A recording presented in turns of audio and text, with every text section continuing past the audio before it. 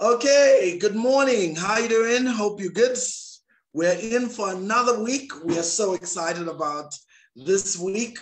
Let me begin by actually thanking immensely everybody that made our event possible over the weekend. We had such a wonderful time. Our event ran from 10 to 3:30. I tell you, we underestimated. It went over by an hour and a half, but it was a very loaded event. As those of you that were able to attend, you can testify. The quality of the event was top-notch international standard. We always pride ourselves in taking quality to a whole new and other level. And we're able to do that. We had all our 5 speakers feature. It was just an amazing event. And you know, one of the things that really moved me about the event is just the amount of zeal that people had in terms of listening and learning. And there's so much we, as the organizers, also learned in that event. A lot of times when you run events of that nature, you know, there's that Murphy's Law, which states that if something can go wrong, it will. We've always believed instead in the other Murphy's Law that states if something can go right, it will. That's how we counter it. But it was a very, very positive event. We were able to learn even more. And when you combine this with the real estate event we had a month before, that was very eye-opening. Now, what is interesting for people like us who run events is that the real estate event that was actually more expensive actually costed, sorry, you can go to back to it. Good girl. I'm just talking to my daughter. So I was saying that the real estate event actually costed more and had far more attendance, like almost 100. And then this one, which costed less, had less attendance. So the lesson, now this is me speaking to you who run events and who run your coaches and you do services. One big takeaway from that event is very simple. The price has nothing to do with it. It's got to do with your target audience. So if your target audience are the type that cannot afford your fee, then you will have less people and and they'll complain about a lower fee. But if your target audience has the money, it doesn't matter, because they will pay it. And for example, the real estate, if you think about it, real estate are people that are about to invest in very, very high sums. On average here in Zambia, I mean, it's not much out there, but here in Zambia it is. The average house, that's a 3-bedroomed house, average, you know, built and all things being equal to, you know, good standard, will cost you today, if I'm not wrong, probably 250,000, 300,000 kwacha, including a tank, wall, the whole works, paving, you know, finishing, inside fittings, about 350,000. The average 3-bedroom house, master self-contained bedroom. And, you know, if you add the plot, you add the servicing charges, you add all the other unforeseens, so we're probably looking about 400,000. And then if the plot is in a very high, you know, if it's in an area that's expensive, then obviously that will go higher. But what's interesting about all this is the biggest takeaway. And the biggest takeaway was simple. It's that if somebody is going to spend that kind of money, they are willing to, 750 kwacha, 1,000 kwacha is nothing to them.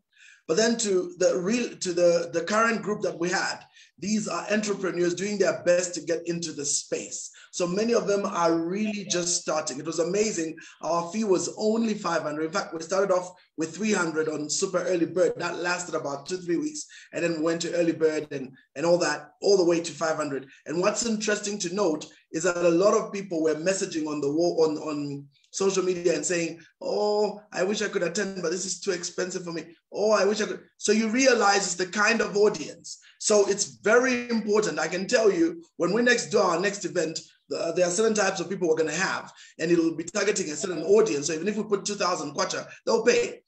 5,000, they'll pay. 10,000, they'll pay. Because why? It's the kind of audience. And I think that's a very important lesson to all of you here. Something that one of our speakers said that I love so much, he said, the first thing you have to do is look at your value and get rid of cheap prices depending on the service you're offering. Set yourself to a certain standard and stick with it.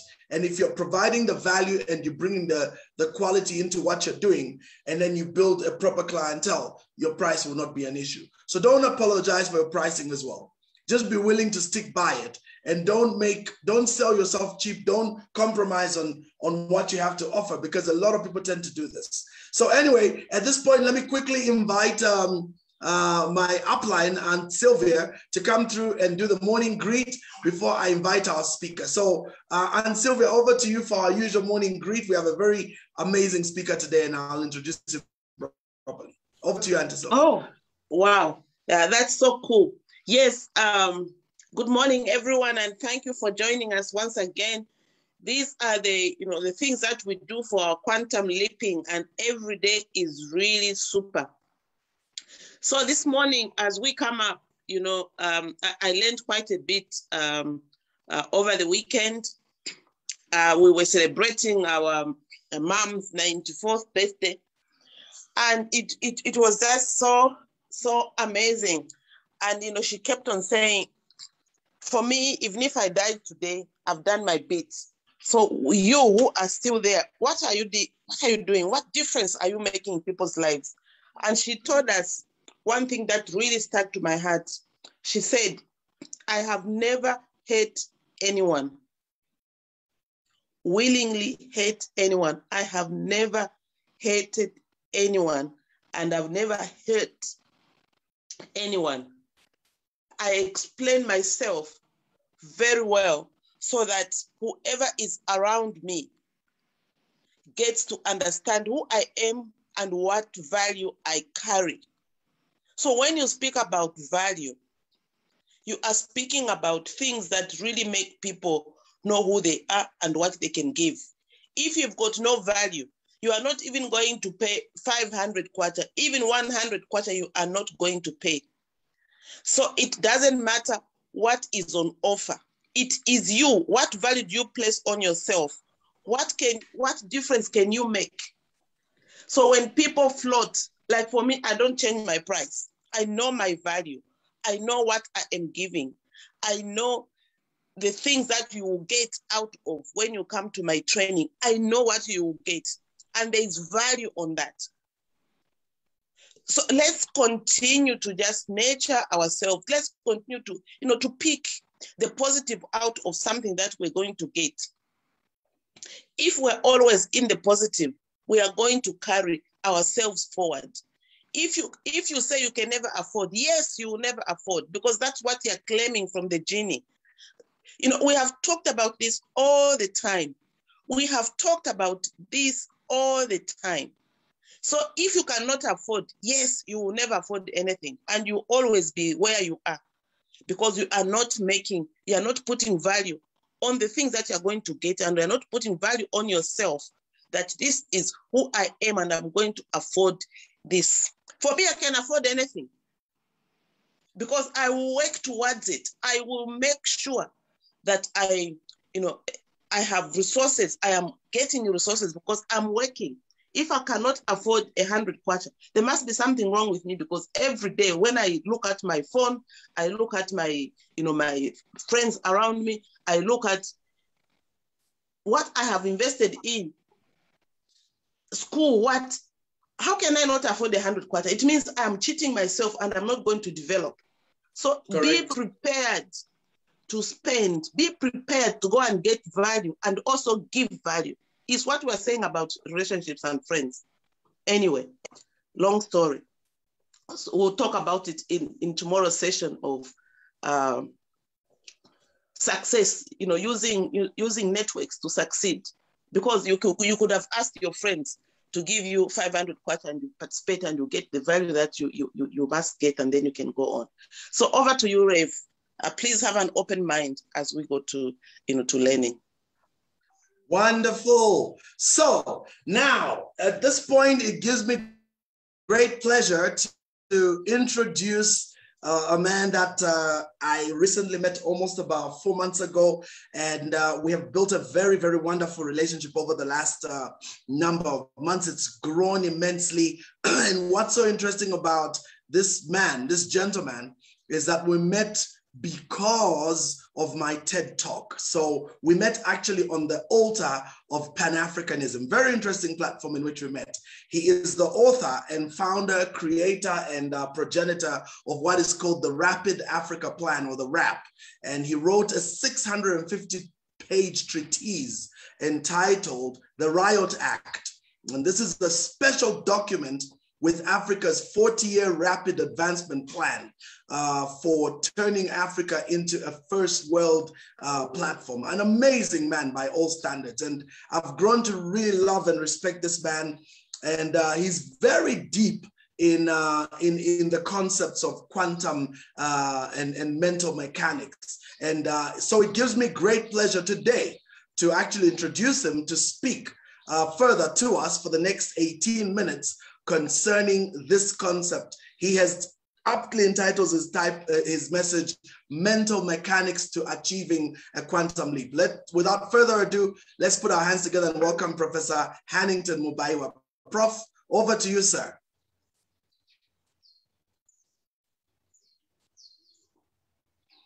Prof, I think you need to unmute your mic. Oh, really? I didn't know you could speak with your mic. Okay, I didn't know you couldn't speak with your mic muted. So, yeah, right. Okay, over to you, sir. Yeah, well, I think that it's always it's always an honor to have a person who admires one or two things about you, but sometimes when they talk about it, they don't realize it's only them that are seeing the the glory, the friendship. You know, someone must just be an ordinary person doing one or two things to help humanity. Now, you know, I'm very, very, very grateful. I believe in a thing called, divine serendipity. I'm going to be joining on the computer. I was kind of trying to get my link. I came in a few minutes ago. So if you hear double, I'm going to change over very quickly.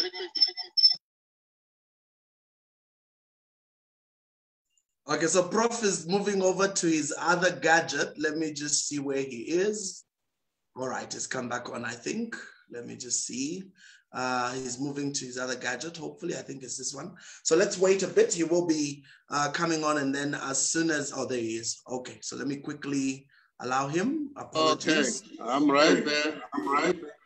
Okay, great stuff. So I was just giving you screen share ability.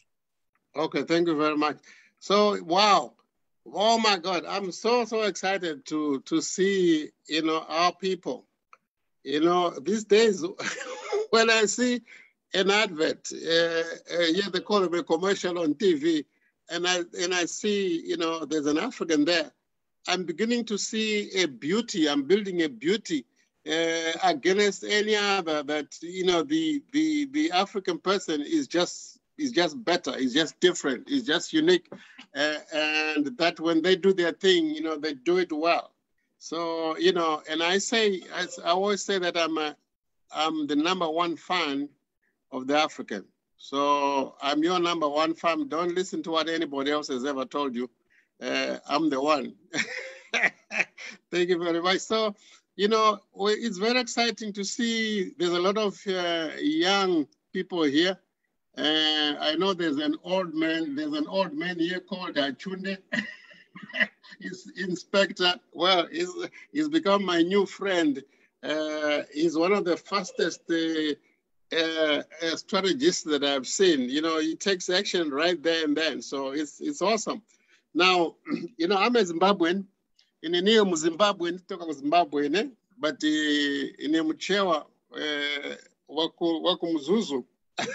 Wakudini wakumadian in Mchewa Mutonga. Sorry, I'm Mutonga. I forgot. I thought I was talking Malawi. When I mean I change my nationality depending on the country. So I thought I was in Malawi, but in Zambia, in a Mutonga, in a Wayanda Hula, Wayanda Makanja, Wakonga Lungu, Wawelele Hamatoho. Now who can doubt that I am I am Zambian, true. So I don't have a lot of time. But what we're going to do is there's a few things, the Reverend, mentioned this idea of the book that I wrote. I wrote the book called The Riot Act, the African Master Reset. It's a book I wrote because I went to research to find out what is wrong with African work can be done, and I found out that we needed a plan. And then I realized that, look, we need to help our people, our children, so that they can have a picture of how to build an economy for themselves. By the way, I didn't put a video. No, some people might want to see my bald head. Some people specialize in looking at bald heads, so there I am. so the reason why I'm referring that is that, you see, I went to study by myself. If someone was going to do a PhD, it's narrow. But for me, I ended up studying a lot of stuff. But the interesting part that I found, there are two things. Number one, things are spiritual. Number two, things are science. Number three, there's a thing called the psychology of the human, or the nature of the human. I found that very, very interesting, to the extent that I actually have, and I kind of developed an institute. I have 2 students so far from my institute. It's called the Institute of Human Emergence, right? You heard what I said, right? The Institute of what? Of Human Emergence. So the first thing is this, that, we were designed by God to continuously unfold for the purpose of what? Of emerging. So we're designed to emerge. The individual was designed by God to emerge, in order to rise. But it's in steps. People know about the hierarchy of needs, right? So it's in steps. Now, those steps, there's a science to each step. The first step is the first thinking. The second step is the second thinking, and so forth to 7 stages. And so at each stage, to move from this stage to the next stage, there's a thing that people call seeing, or a vision. Now, I'm not going to go into a lot of detail here today, but I just want to show you that you can explode your growth. You can explode your growth. You can explode your life in every area, but there's one common thing, and everyone talks about it: the idea of a vision. Many people talk about the idea of a vision. Many people talk about the idea of a strategy, right? And then many people talk about knowledge, understanding, wisdom. Now, these things, I found out that there's a way that they're all packaged in order for you to maximize. The people who grow fast or explode their lives have followed the process. Some of them, part of it they learn as they go, but they have an ingredient that kind of some of them are born with this ingredient already, or they are born with a more developed area of the inner constructs of how we grow. In other words, God created us in such a way that within us are things, constructs. I'm going to show you some of them in a minute. So at the end of the day, the idea of explosion is to start with this thing called choice. If you cannot create a choice or choices, you have to create choices. Now, when you create those choices, now you have to choose one choice. Now you find that out of those choices, one of them is based on a seed that God has already put in you. But to recognize that is the science. To recognize that is the key. I think that if you look at all the training that the Reverend is doing and many other people, it all boils down to ultimately taking action. But for you to take action, you have to make a choice. But when we are thinking about these things, we just say, you know what? I want to succeed in this. I want to make money. I want to buy a house. I want to buy a car. But we are not taught in our classes, in our school, the nature of the human. We're not taught how to start the right steps so that you have this, you have this growth pattern that at some point it explodes and you enter into a leap. Any growth of any individual starts low, it starts at the bottom, and then as they learn, as they get more knowledge, at some point they have enough knowledge now for them to go into what is called a quantum leap. So what I want to do, because of the time, I want to just show you, some topics that I believe that when a person learns these topics, maybe in the future sometimes we'll go into detail on these topics.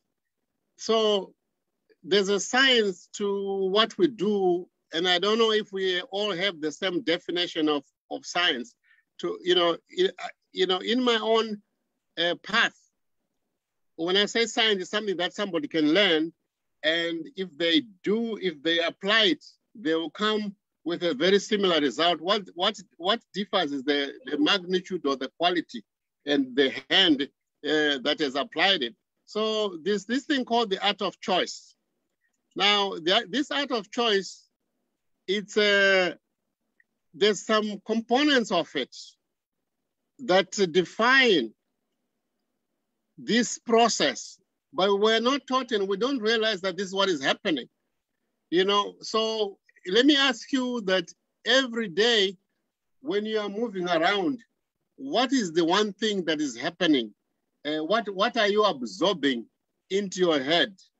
And you see that it is information. But that information, is it any good? As information, of course, it's not. It has to go into knowledge. From that knowledge, it must transform into understanding. Understanding, what is understanding? Understanding is knowing how to apply knowledge for the utility of humanity. In other words, for your purpose, because everybody has got that. Then from there, that understanding must have a kind of wisdom. And the wisdom, this understanding is controlled by two things, the wisdom and the skill. And then from there, the skill allows you the ability to create choices. And out of those choices, you have to choose. And then to choose, you decide. There are many people who just move from here to there, and they stop there. They don't know what to do. They don't have this. Now, when you attend these seminars like this, that's when you get the wisdom, you get the skill, and they teach you about choices. Say somebody will say, I want to go to real estate. I want to go and do direct marketing. I want to be a doctor. I want to be so forth and so forth. There are many choices, but I tell you what, when I was studying, I drove Uber. I'm sure many of you know Uber. I think it's not there in Zambia, but it's like, this taxi business. So I meant that I think that 95% of people don't know. They don't like their jobs, right? And they're not happy with their managers, and they don't know what to do.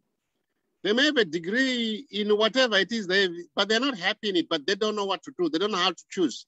So they don't know how to choose. They haven't chosen the right thing because they didn't know how to choose, and they still don't know how to choose because they don't have the science to do it.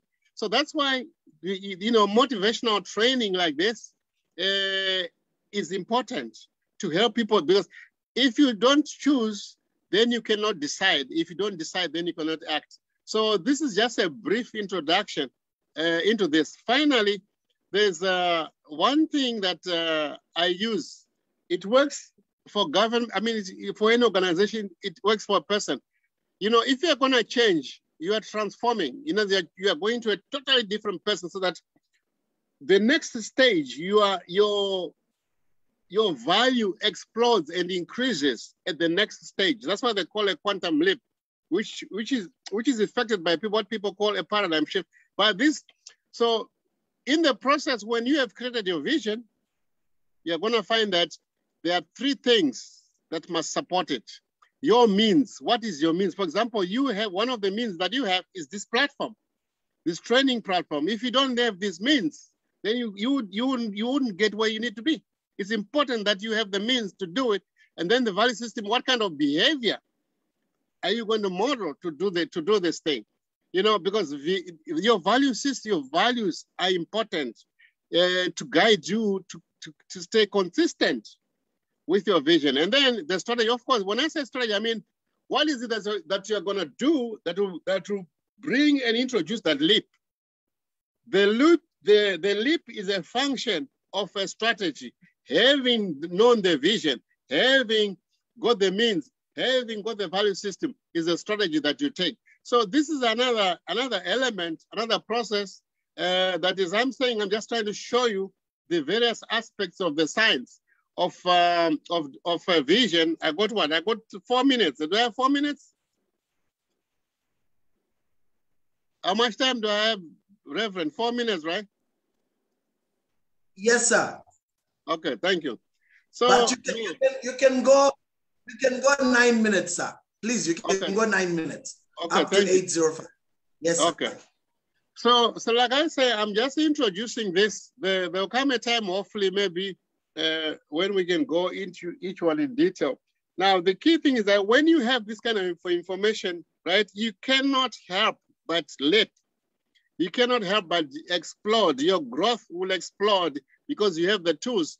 Because we are made in such a way that when we engage these little things about the way our mind works and the way the human is designed to work and the way we can manage and control the environment that we have. That's what I'm an engineer by profession. So that's what we do. We control the environment so that we can produce the product. It doesn't matter whether they're going to go to the moon or they're going to design a car. So you have to know the environment, but you must have the tools. So these are the engineering tools that a person needs to have to advance. Now, this map here, if you have this, when you have your vision, when you make sure that you've got your means, you're going to behave well, and you have one, what would be a transformational strategy? For example, if somebody says, okay, I want to have a big house and a great life. So they got, and they are high school, all they did is get high school. They say, okay, I'm going to go to college. Okay, I'm going to do a master's. Or somebody will say, you know what, I did bachelor's, but in order for me to go into the environmental sector right now, which is in demand, I have to get a PhD. And then they go and do it. And then from there, the life is going to be different. So now there's one more thing, one last thing that I can talk about. I want to remove this here so that we can see. Now, vision clarity, right? There's a saying that I stumbled into one day, and I stumbled it in my own mind. And it says, when you have a vision and it's clear and you start walking, the people, the places, and the things will start working with you and will meet you in proportion to the momentum that you create. So vision clarity is important, because when you start working, there's some frequency that you engage, and the place that you're going to rent your place, the person begins to give notice. The car that you want to buy, somebody's going to think to sell it. And if it's a new one, the production line is going to be speeded up to meet with your timing. So when you start move forward, like when you decide, right now, I think there's a business that you are all, running behind. When your mind is not very clear that that's what you want to do, everything else will not happen. When you choose that this is what I want, right? And your vision is very clear, you're going to find everything goes smooth. But how do you do this? There's a process that we call of clarity that you qualify it and say, what is it exactly? You quantify it. How much is it? What is the scalability? And then what is the sense? Does it have a sense of schedule? Now, knowing about the sense of schedule means that sometimes there's an intervention that you may have to do. There may be things that you may need to stop, that may interfere in what you want to do. Now, and then also there's a thing called justifying. So the most single powerful thing after creating a vision is justifying it, why you want to do it, because it determines everything. Some people say when the why is strong enough, the how doesn't matter. In other words, when the why is strong enough, everything else is a function of process. In other words, if you start moving, things will start moving, things will open, you will begin to open up. Because, you know, I didn't know, we are working on a project. I didn't know I was going to meet the Reverend. And I ended up meeting him because of divine serendipity. So divine serendipity happens when you have made a decision and you start walking. So these are some of the things that, that at some point, I'd like to go through them in a way that we are focused in it, and I can put a little bit more emotion than the kind of lecture approach that, you know, of introducing these important features. So, you know, I don't know if we have time for any questions at all. Well, yes, you could probably answer a couple. There's no harm. This is a very unique presentation and it's worthwhile. So I would certainly permit. So what we can do is probably allow for anybody that's interested in asking a question. You may stretch your hand, and then we can allow you to quickly ask the Prof a question, and then we can proceed from there. So anybody that has a question, feel free to raise your hand and we will certainly take your question immediately. Anyone, very quickly? We have about maybe 3 minutes or so. Okay, Auntie Sylvia, please go ahead. What is it that causes people, Prof, not to choose?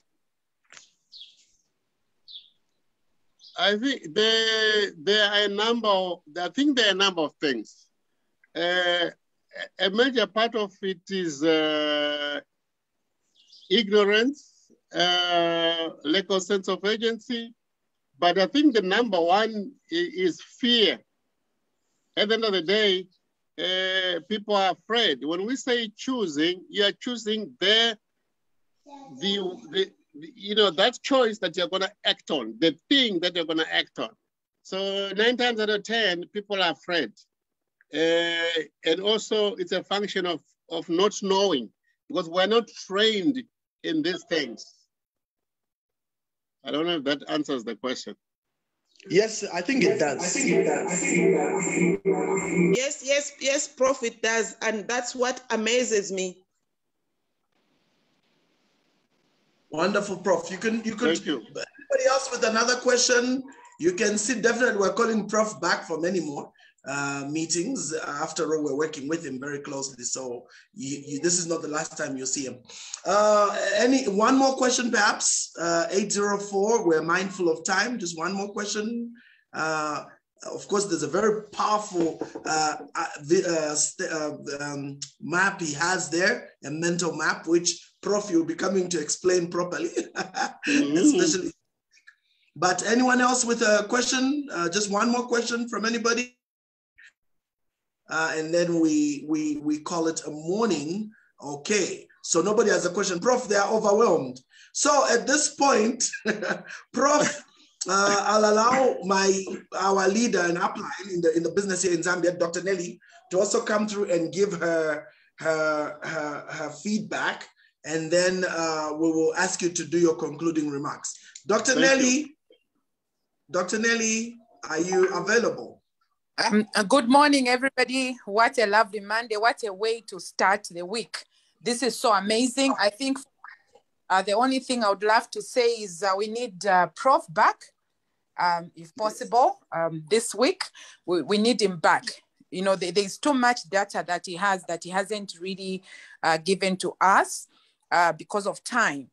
So I'm proposing that we get him on another day. You check up with him when he's available. I'm willing to give up my day if that's still okay, for him to show up, and I'll give him the whole 30 minutes. Thank you. Yes. Wonderful, Prof. So you see, we will definitely see. Continue tomorrow. He can continue tomorrow. Okay, Prof, you see. So tomorrow, Prof, I give you my day tomorrow. I second. Yes, sir. Okay, great one. Because all right, so there you have it, Prof. Yeah, so the matter is settled. Yeah. Is settled, Prof. We have decided tomorrow, clean up your day. We need to hear more, and tomorrow we will give you the 30 minutes. Thank you so much. All right. Yes. Thank you. Yeah. So what will happen, Prof? We'll look onto one of the sections. Yes. So what we'll do tomorrow, and we will discuss it. So meantime, Prof, your concluding remarks. Well, thank you very much. You know, I want to say, like, okay, I showed you that thing here. That's another thing I just want to tease you, that one of the things that we're going to talk about, this thing here, because vision is so key. And I'm sure you've been talking about the vision, because that vision there is a key to a quantum leap. So we're going to be talking about that. And these are the things that I came across. So, but I want to encourage each and every person here and say that it is doable. You know, the one thing that I can say is that the idea that you have, you're not crazy. The idea that you have is not just something, it's not just a thought. The idea that you have is a seed that God put in you. Now, human beings carry seeds. You know, each one has got one particular seed, and that seed is packaged by God to unfold the way a seed. So the mind is to the idea what the seed is to the ground. So every seed has got its own mental mechanics. I mean, sorry, it's got its own mechanics, biological, spiritual, intellectual, that when you put it in the ground, it knows where it is, exactly where it is, and it knows it is to shoot upwards. And if it meets a rock, it knows how to do, and then it will produce that particular fruit or that particular height of the branch and everything. It doesn't change. If you see the musasa trees, if you go there, you find, if you look from the top, they're all the same. So I'm saying that the idea that you have, whatever it is that you want to do, it's a purpose that God has put in you, because only you can do it. Only you can do it, and somebody somewhere is waiting for you. Imagine if the Reverend here and Dr. Nelly and Sister Sylvia here, if they were not doing what they were doing, a lot of people would just wait. You see, once God has chosen your own person that's going to mentor you, I mean, He has chosen the people that you are going to help and mentor. So if you don't move, they don't move. That's why it's so critical that when you have your vision, start walking. When you start walking, everything else will move. There are two types of people that I've come across to learn that. Number one, there's a visionary person. A visionary person, their strategy is based on their action. In other words, their strategy is a function of what? Of action. They'll say, oh my God, I'll give you an example of this Africa thing that we're doing in 2000. You say, oh, I want to find out why Africa cannot be transformed. Then you start going, it's such a big, massive thing, you know, but you have to, if your mind is in it, it's in it because God has put it. And God, when you start moving, everything will support, right? The people that we have, that I've come to know here, is divine serendipity. The people are already there. The money is already there. You see, you don't have to start with money. The money, your idea, once packaged properly, especially using the science that we're talking about, right? Including this thing called faith, you become a magnetic living system, so that you are able to attract everything. So when you start moving, like I said, you know, the people, the places and the things, without choice, they will start to walk. They may come from Russia or China or South America or Britain just to visit as if on a business or vacation, but they've been sent to fix your path. Thank you very much. Wow, Prof, this is profound. I have no words, but thank you so much. Prof, we look forward to having you tomorrow. I will certainly talk with you behind the scenes so that we lock in everything. And then we have said, this will be like literally, you have full 30 minutes on all the 2 days, including the other week if you're still not done. Yeah. But definitely this is very powerful. And yes, it's true. Divine serendipity. That's a new word I'll be using. I know about serendipity, but I just never added the divine to it. So I love that. So it's amazing if one looks at how we've been learning. Cheryl, a couple of days ago, was teaching about the seed. Look at how that ties in now so powerfully. It's just that you wouldn't know, Prof, but just take it from us. There's been so many lessons behind the scenes before you even came. And what you're saying, anybody who's followed these morning calls is like, oh my God, this is so divine, because he's coming to pick up things that have been said in the past. So this shows that whatever we're doing here, this is not a joke, ladies and gentlemen. Those of you who are going to catch this, you are going to achieve a quantum leap this year. Those who do not catch it, you just be one of those who will be saying, wow, our friends. But you are not designed to be saying, wow, our friends. You're supposed to be part of that revolution moving in the direction of success. Prof, we are so honored and so grateful. We look forward to having you tomorrow, Prof. I know this is very late for you now, so you're probably going to go hit the sack now, but thank you so much for taking your time, Prof. Yeah, thank you very much. I'm not going to tell you that I'm going to take a shower because it's too hot here before I sleep. It's so hot here. All right, thank you very much. I hope we'll make it tomorrow. I'm going to check the calendar and see. Thank you. Thank you, everybody. I'm your number You're one most fan. welcome. I'm your number one fan. I love you all. Thank you. Thank you so much. Thank you. God bless you all, everybody.